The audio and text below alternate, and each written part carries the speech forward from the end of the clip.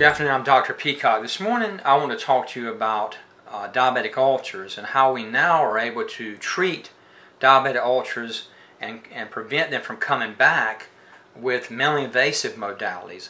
Now, one of the issues with diabetics, most of them have a condition called gastric equinus or equinus, where they can't dorsiflex their foot 10 degrees in normal gait. Well, and that's important because in normal gait your tibial bone goes forward, your shin, 10 degrees. So if you can't dorsiflex your ankle 10 degrees, you'll get excessive pressure on the forefoot and you'll get overpronation in midfoot, which leads to Charcot deformity and forefoot ulcers. So there's a lot of modalities out there now to treat ulcers, and they're all good. But the problem with most of them is that after the ulcers are healed and the patients go back to normal activity, the ulcers return. That's not the case with surgical intervention. When you balance the tendons in a diabetic or correct underlying biomechanics, the ulcers heal and they don't come back as often, with a whole lot less problem with the ulcer becoming an osteomyelitis and the patient having an amputation. So, for example, with total contact casting, over 80% of those ulcers in the forefoot will heal. However, within 5 years, over 80% also return. So really, total contact casting only heals about 15% of the ulcers. Whereas if you compare that to lengthening of the posterior group, more than 90% of those are healing, and nearly all of them do not come back. So the return rate is only about 12%.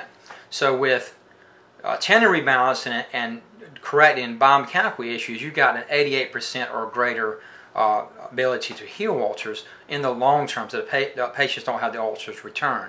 This is a very important aspect of treating ulcers. We want to get rid of the ulcer, but we also want to make the ulcer never come back, and that's only done by treating the underlying biomechanical issue. Here's a case I want to present to you where a patient had an ulcer for over a year and most likely would end up with a below knee amputation. However, the problem with her was not that she couldn't heal the ulcer. The problem was she had a biomechanical issue that needed to be addressed. So let's look at that.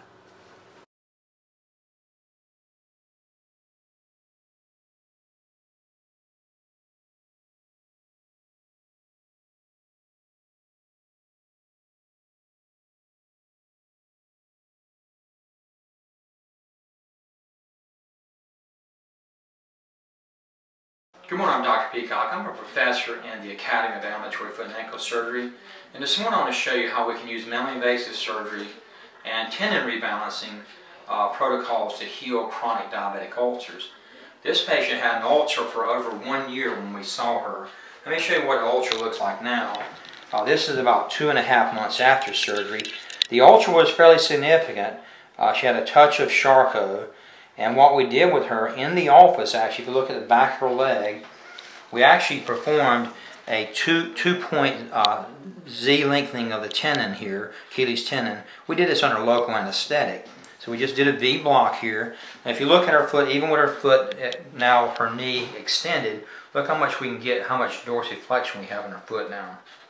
So even if I invert her foot here, a lot of dorsiflexion, with her knee bent, of course, bending knee right here. Pretty good right here. So here's the thing.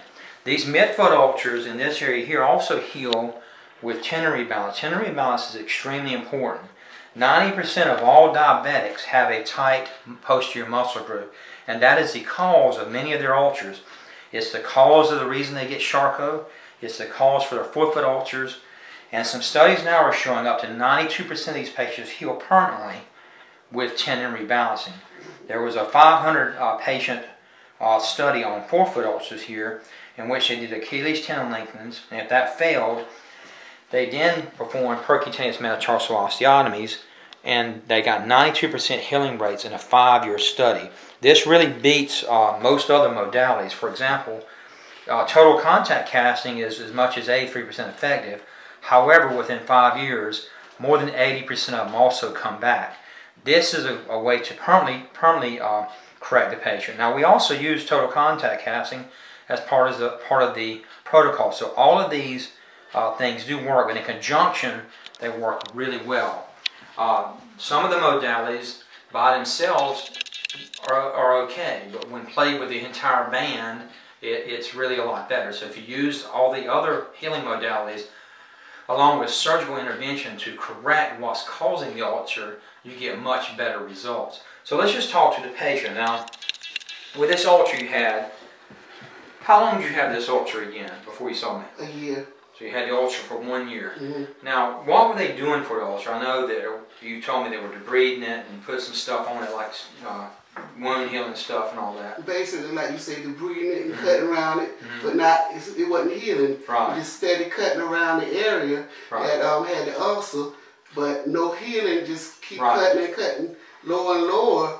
And so I end up, hearing about you. He's a foot doctor. Right. And I came this way, and this is the results. Right. I'm healed. So right now, another advantage is we have her, she's wearing her regular shoe here. So this is the shoe she's wearing today. She's not in a cast or anything, so she's been able to go back to more normal activity. We're all going to put a modified insole in her shoe foot today that we made, so we do have that we're dispensing for her today. But here's the thing, the tendon rebalancing, the cause of diabetic ulcers has more to do with biomechanics, especially when they're plantar ulcers.